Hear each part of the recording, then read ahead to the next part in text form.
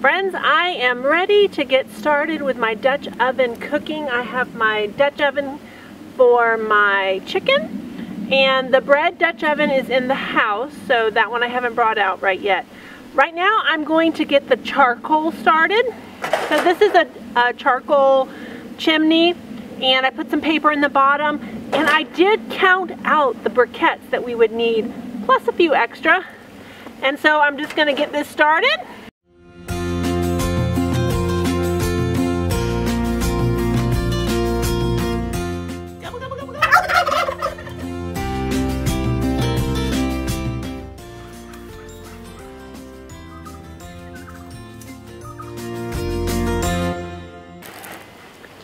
It's going to take about 30 minutes for the charcoal to get up to temperature. Does anyone else hate these?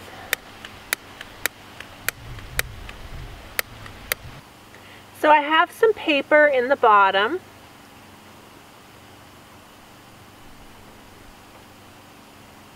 That's going to get the charcoal going. Looks like I've got some flame in there now, so I'm going to let it do its thing. And while that is getting started, I'm going to go ahead and prepare the Dutch oven. So this is my lid rack. So I'm going to go ahead and get my pot prepared. I've got some onion slices that I've already sliced up, and I sliced them kind of thick. These are kind of a barrier in the bottom of my pot between the heat and my chicken. They'll add some flavor to my chicken, but they're really there to keep the chicken off the bottom of the pot. So while the charcoal is doing its thing and getting to temperature, I'm going to go ahead and get my chicken ready.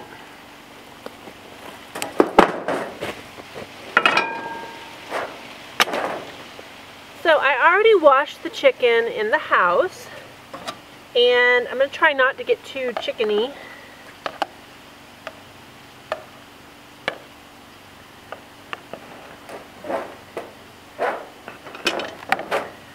I actually want to go ahead and put some seasonings on the bottom of the chicken.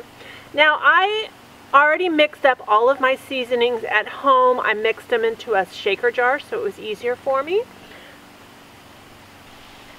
And while I was in the house, and I could wash my hands really easily, I went ahead and got some seasoning inside the chicken underneath the skin.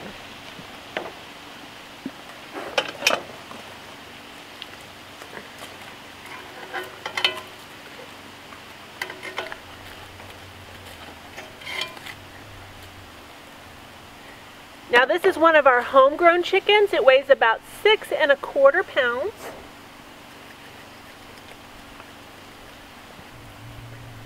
Now I've got some fresh rosemary that I dried from my garden.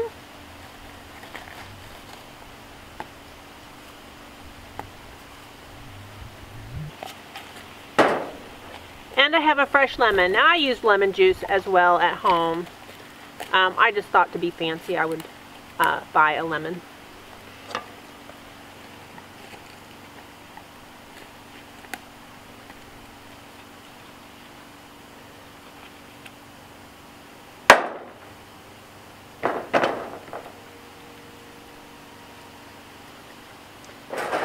Alrighty. I'll put the lid on this, and this is ready. So now we're just waiting for the charcoal. I did forget. I need to put the thermometer in. You want it in the chicken thigh, which will be hard. I think it's going to be in the breast. Actually, I can feel that that's not in the muscle. It's going to be really hard to read that way, but it fits with the lid on, so that's the way it's going to have to go.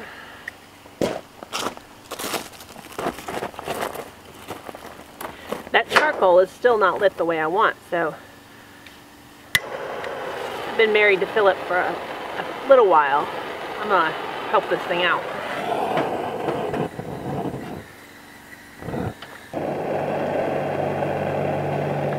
I want this charcoal to be a nice charcoaly gray. Every briquette lit up nicely.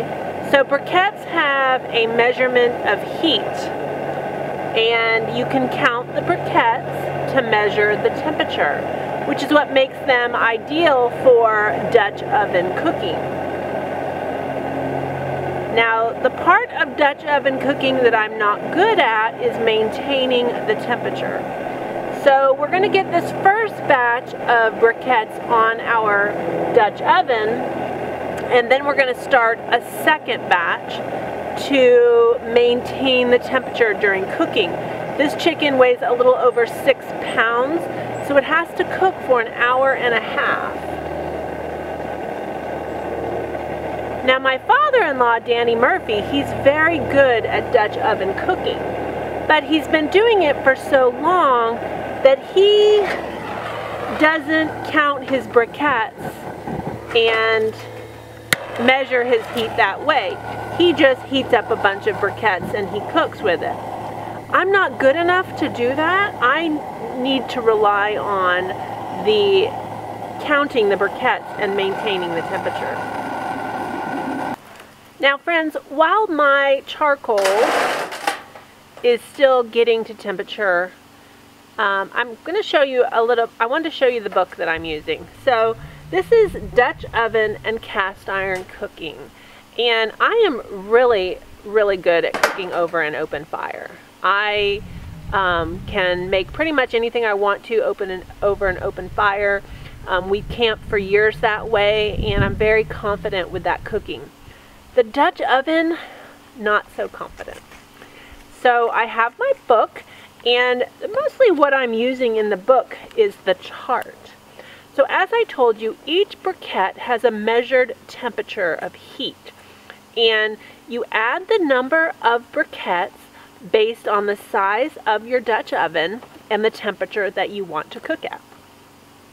So this is a 12-inch Dutch oven, and I want to cook at 375 degrees. So I need 28 coals, briquettes, for my recipe to maintain that temperature. Now I am going to have to add to it as it goes. Now I'm going to be honest, I'm not very good at maintaining the temperature, so that's going to be the real test of how this goes this evening. Now to roast in a Dutch oven, I'm going to put half of the briquettes underneath, so 14 underneath and 14 on top, and that's going to even out the temperature between the two, and I'm going to add briquettes to it as it cooks. Now if I'm baking, which I'm going to be doing with the bread, I'm going to put 2/3 on top and 1/3 on bottom. Now the Dutch oven that I'm going to use for the bread is not this kind of a Dutch oven.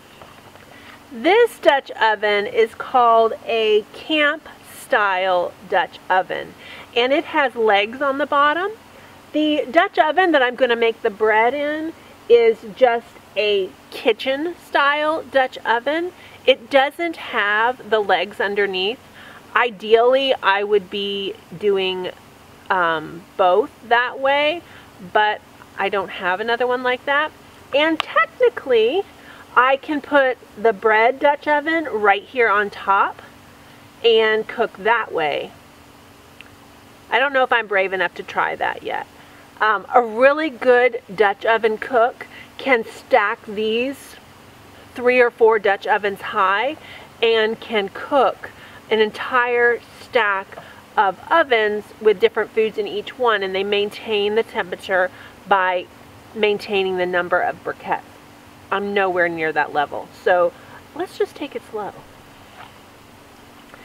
So I'm pretty happy with my briquettes the way they are. I really think they should be a little longer, but I'm already late on my cook time, and I'm so afraid I'm going to be finishing this in the dark. So let's go ahead and get started. I'm going to go ahead and start counting out my briquettes. I need 14 underneath and 14 on top. So to make this a little bit easier, I'm going to move this out of the way.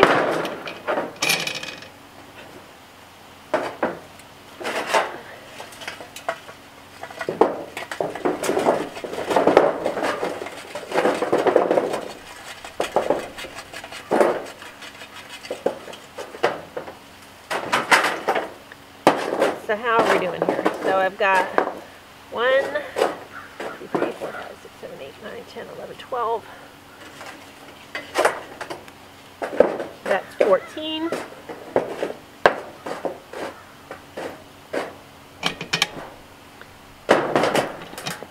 So they're under the Dutch oven. And now I'm going to put the others here on the top.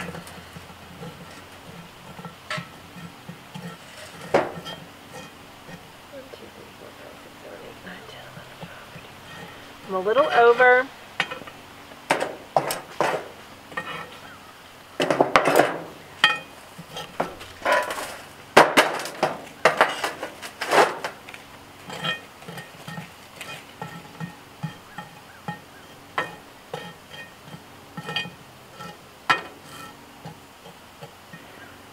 I'm so used to watching Danny do this, and he like keeps all this up.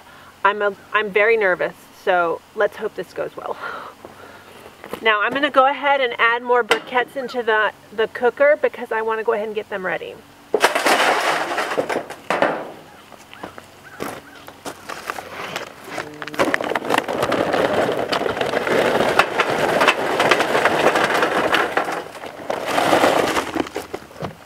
Okay friends, so my timer just went off. It's going to be set for every 15 minutes the entire time I'm cooking. I need to turn the lid. Now that ensures that I don't have hot spots on my chicken. So I'm just going to slide my little lid lifter underneath, and I'm just going to turn it a quarter turn.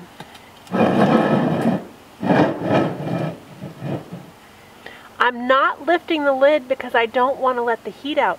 It's actually really nice and warm right here. I can feel it, and I could smell the chicken a little bit. Now, I'm not super confident, so I'm going to go ahead and add a few more briquettes because I want to be sure to maintain this temperature.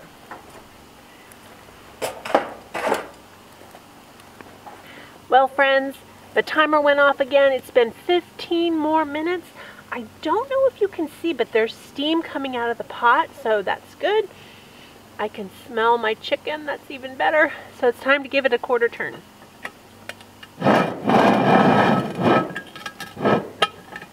Right there, this is starting to get hot. Note to self, I'm going to give it a few more briquettes.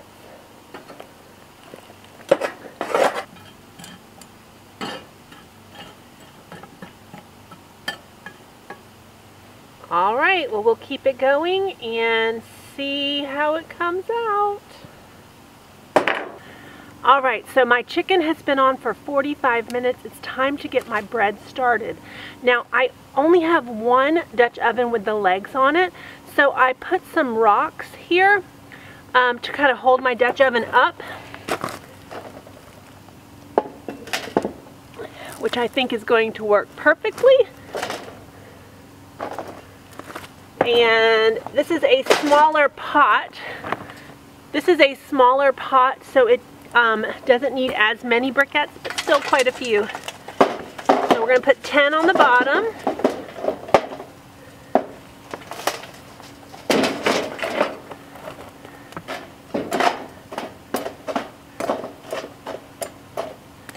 And that's a little bit more than 10, which maybe I shouldn't do. 1, 2, 3, 4. Just because I'm running out. Okay, so I put those there,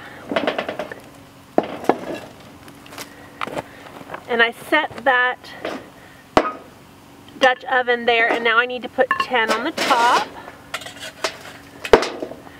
Now this doesn't have to cook as long, so I won't have to maintain this temperature.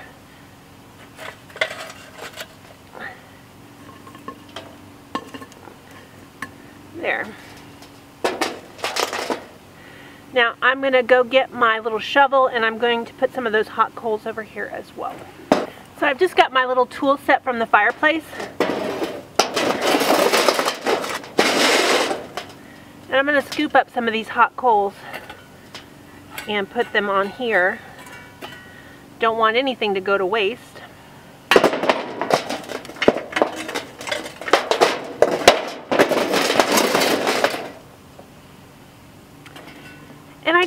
really tell you earlier, I did put a piece of sheet metal underneath my Dutch ovens. Just makes it a lot easier. I can control the charcoal a little bit better. It's not going down into the gravel that I have here. So hopefully that's going to help. At home, Danny, my father-in-law, he has a metal platform that is up higher, so he doesn't have to be working down on the ground like I am.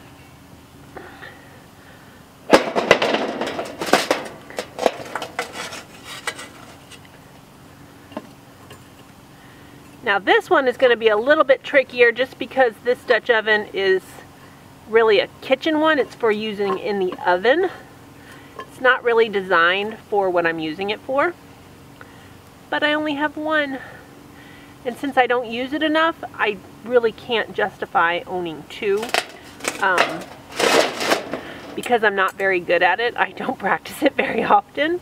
But I really need to work on it and get better at it because it's fun to be able to come out here and cook dinner like this. I would really like to learn how to stack them up and maintain the temperature that way, but that's going to need a lot of practice. Another 15 minutes is up. It's time to give this a quarter turn. It smells good, but I'm nervous. We have about 15 more minutes, I think, on this, and then I can check it. The bread I just started, so that's going to take, you know, a little bit longer still. I do have my charcoal going. Fingers crossed we're eating dinner tonight. Well, the timer is going to ring, and it's time to check the chicken. I'm so nervous. Let's hope it's done. Okay, here goes nothing. Let's check this chicken.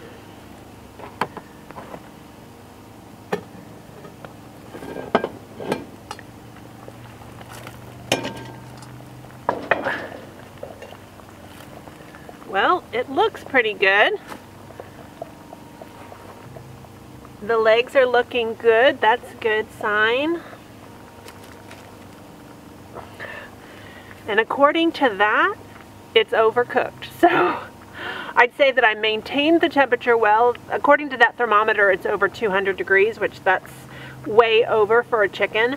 Last time I did this, it was cooked under, so I'll definitely take over. Let me go ahead and keep this warm, and we'll check the bread.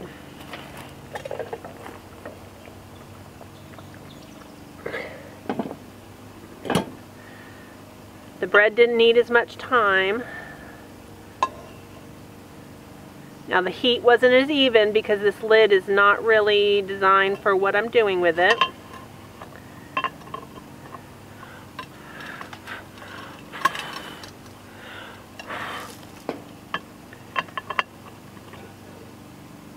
Whew, it's crispy on top. It's a little over on the top. Definitely has a hot spot on it, but I'm feeling pretty good about this. Yay! We're gonna have supper tonight. Philip should be back in from the field probably within the half hour. So now just to keep it warm, I'm calling this a win.